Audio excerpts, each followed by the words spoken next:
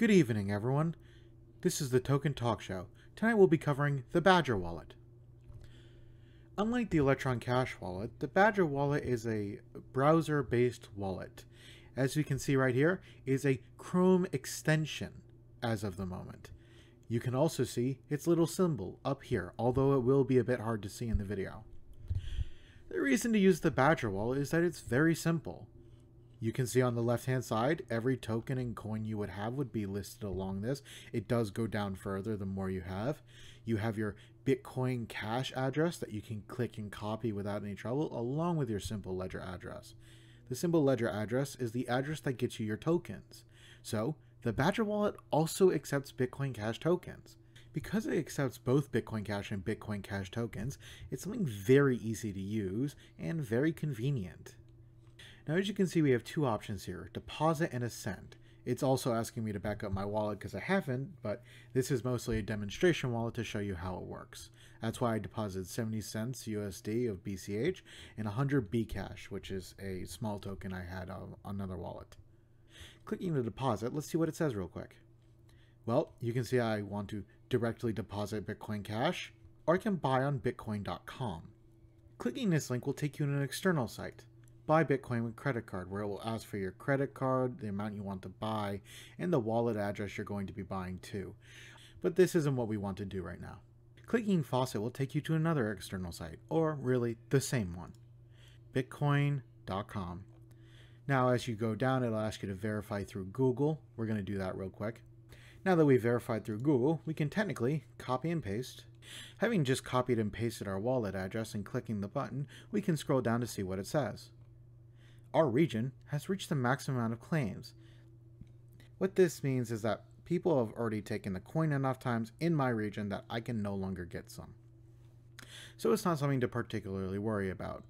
Now the thing is, this is the separate tab for the Badger Wallet. This is not how it looks if you go to this little icon here and you click it. It brings up a different form of Badger Wallet. Clicking this will open it in the tab like I've got it shown to you now.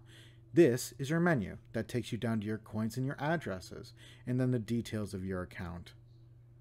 Scrolling down, it'll tell you what transactions I've got. This is important to know. You can also click on viewer history and you can see what transactions you've sent in a good portion of time. It goes pretty far back. Now, this is a test wallet. I mostly sent some things around to show that I could, and it works perfect. The thing is also important to remember is that on the Badger Wallet, you can create multiple accounts. It'll give you a slight warning here about your depreciating accounts, but then you can click back over to your other account. I've not had any problems with this, but I haven't made too many accounts, and so if you end up making 40 accounts, do be careful. It gives you the warning, and read there for more.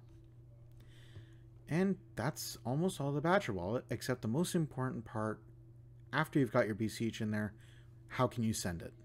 The Badger Wallet's actually quite nice. The thing is, you can get the Badger Wallet on your phone, and that comes with a lot of nifty features.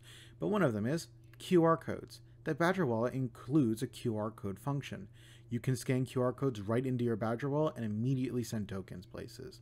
It also has a recipient address and a to an amount, and it tells you can send an amount in USD, or I can send 0.2 BCH, and it'll tell me the amount of USD I'm going to send.